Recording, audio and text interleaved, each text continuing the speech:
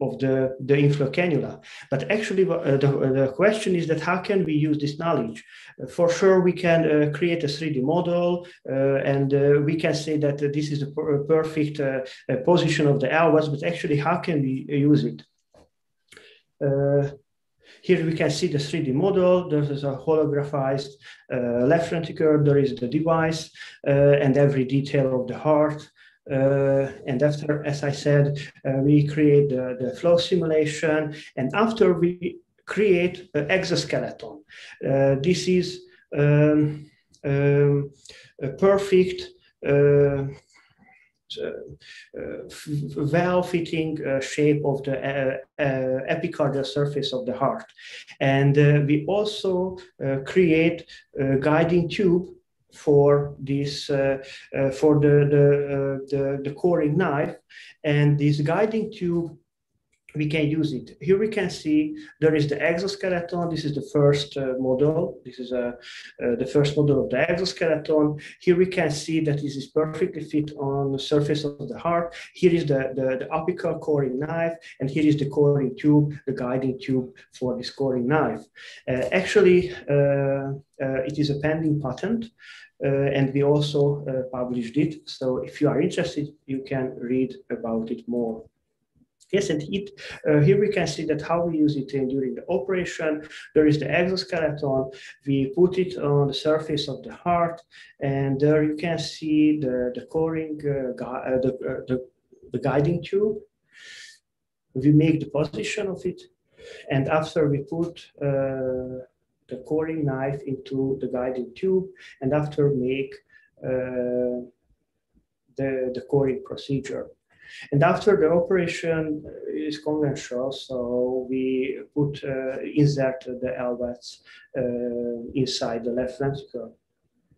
So for sure, we made a small patient group. This is a pattern group, and we compared it with the propensity score after the propensity score matching, and we saw that our results has a better outcome than the control group.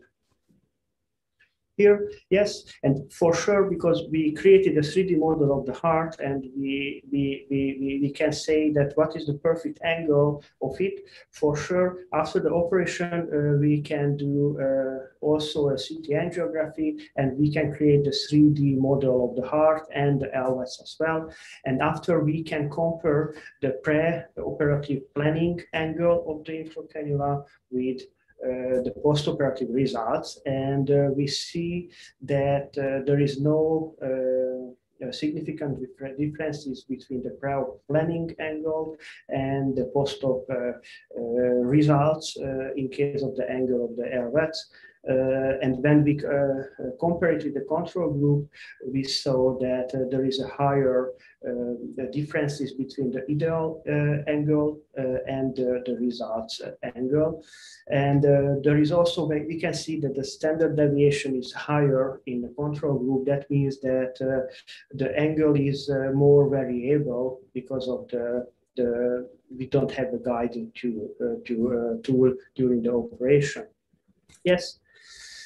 The second one is the congenital cardiac surgery. There is the major aortopulmonary coronary artery. That means that this little boys and girls have atretic pulmonary arteries. So that's why the blood supply of the lung are origins from the aorta. The operation technique for the correction of it is that we have to collect the collateral arteries, and we have to put it together and unifocalize these collateral arteries. The big challenge is that during the operation we cannot find properly the collateral arteries. So that's why there is also a CT angiography. Firstly, we segmented the aorta and the collateral arteries. And after we segmented the trachea and the bronchial as well, here we can see this blue segmented part of the CT. And after we create, we get angiography for the proper for the proper segmentation of the collateral arteries. And after we create a 3D model of the major autopermeable collateral arteries. Yes, how? Again, the question is that how can we use it during the operation? For sure, we can print it out.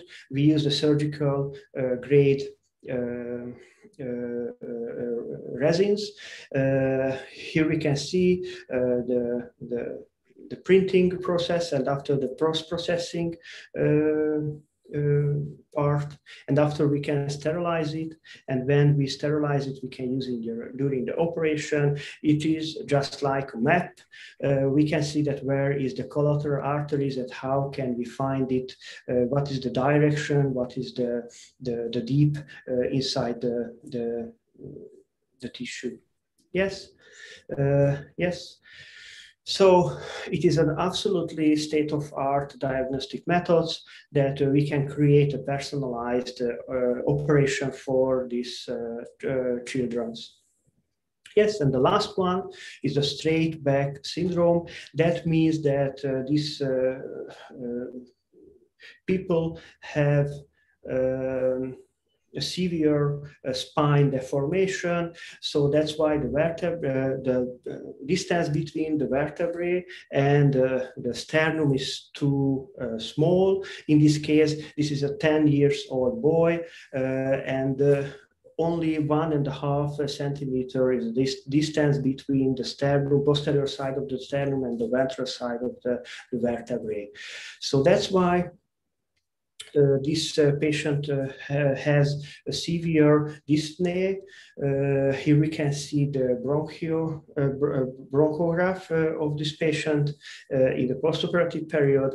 And here we can see in the preoperative period, sorry for the slides. And here we can see the 3D model of the patient. And here we can see the really small and the really narrow trachea case. Yes, and here we can see there is a, no, sorry. We printed out this medical device. This is the elevation between the costa, between the costa, yes. So that's why we put it inside, and after this elevate the sternum, and this pressure into the trachea decrease. So that's why the lumen of the bronchus was bigger. Yes, and thanks to Dr. Zsolt to print out this medical device with peak polyether ketone. Yes, here we can see the intraoperative pictures. Here we can see the 10-year-old boy with a severe back deformation. And here we can see that how we used during the operation this medical device. There is a hole for the sutures, and the surgeon put the suture into this hole, and after yes, here we can see put inside between the two costae. And after with the suture, we can stabilize it. And because it just like when we take a deep breath, the distance between the costae increasing, so that's why the sternum going up. So that's why the pressure into the trachea decrease. So yes, and after here we can see how we stabilize it. Yes, and here is the postoperative results of bronchoscopy, and here we can compare it with the preoperative bronchoscopy pictures. Yes, and thank you for your kind attention. Here we can see this is our group at the Semmelweis 3D Center. And thank you. And if you have any question after this session, I try to answer it. Thank you very much. I actually recognize another person on this picture, is Daniel, who's focusing on the dental side of things, right? Dr. Yes. Yes. Yes. Awesome. So we have some questions in the box, but if the speakers feel like they're directly focusing on your presentation, you can go ahead and type in your answer. Otherwise, we'll save it at the end. I'm going to move on to the next speaker. Thank you so much, Dr. Barbas. I'm going to switch to Dr. Anwar, who is now here. Okay, awesome. He is very local. Actually, we've known each other for many years. He is also an expert in cardiology. He's a pediatric cardiologist, but also he has another role. He founded not just one, but two 3D printing center in hospitals. One is in WashU and now at UCSF. So Shafkat, I'll let you take over now. Thank you, Jenny, and thank you again to you and your group for inviting me. Can you hear me okay? Yeah, you may want to be in presentation mode for your slides. Yeah, let's switch to that right now. How's that looking? Yep, perfect. Okay, great. Well, it's been an honor to be invited to speak here. I've been a member of 3D Heals for some time and love the work that you guys are doing to spread this knowledge. And what I'm hoping to share this morning is a little bit of our perspective on in-hospital 3D printing and a little bit more broadly, some of these 3D plus technologies we're using at UCSF where I'm based. Here are my disclosures. And the objectives for my talk today are very straightforward. I will spend a brief amount of time discussing the what and why of 3D plus technologies, and then I'll focus on the how of integrating a 3D plus program within an academic medical center. So what is 3D plus?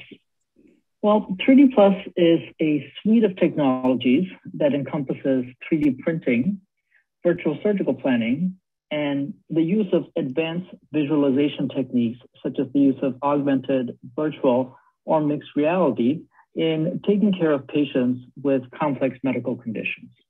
And together with medical experts who are part of a growing subspecialty, this is a powerful new technology in cardiology that can be used to help our patients. So why 3D technologies? Well, simply put, humans are three-dimensional and four-dimensional creatures, and our hearts are moving around the world in 3D and 4D space. Now, over time, we've become really good, I think, at reconstructing these two-dimensional images in our minds to plan for their medical or surgical care. However, I think a better method may be to just print out the models in highly accurate form and put it in the hands of our surgeons or proceduralists and let them hold the anatomy and practice the procedure. This may lead to better outcomes for our patients. And there's data to support this. And whether you're a trainee or an early career physician or experts or patients and their caregivers, I think this technology offers additive advantages for everyone. My talk in particular will deal with the topic of integrating 3D Plus into an academic medical center. And when I think of this topic, this proverb comes to mind.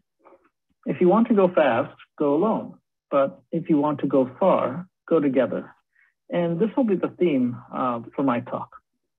Essentially, we're in a large, complex medical system. And to build a sustainable 3D Plus program, I think we really need to approach this as a medical institution.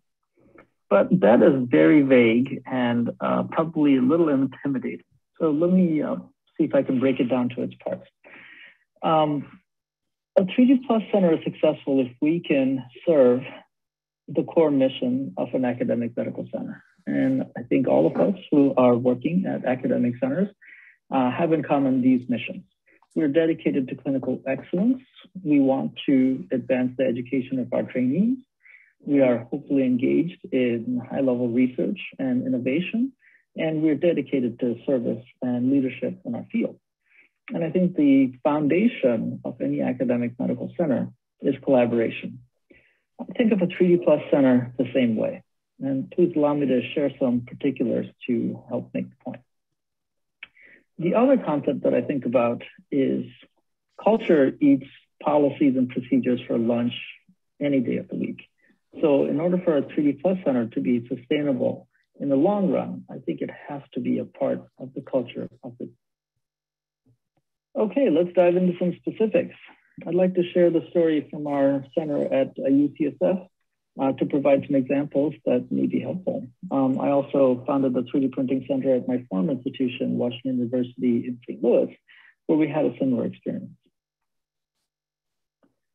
So in August 2018, specialists from the Pediatric Heart Center, Orthopedics, and Radiology at UCSF came together, and we won a strategic initiative grant from the School of Medicine to start our Center for Advanced 3D Plus Technologies. We started building in fall and winter of 2018. And in winter of 2018, we were fortunate to win a separate grant for the Pediatric Heart Center. By February of 2019, we had printed our first clinical case for surgical use. At this time, I was printing with an external service as I did not have an in-house staff. And while they did excellent clinical work, the turnaround time could be as high as 2 weeks. Later that year and in early 2020, we hired our own in-house staff, and now I'm fortunate to work with a full-time 3D engineer here, Michael Bunker. But then things ground to a halt from the clinical standpoint in February 2020, when we, just like the rest of the world, grappled with COVID-19. And we had to pivot quickly and find other ways to help with the effort. We kept working on our cardiac modeling, and by March of 2020, we had printed our first cardiac case, and this was case 8 for us. And currently, our turnaround time could be as low as 2 days if needed. Thankfully, in San Francisco, things started looking better towards summer of 2020.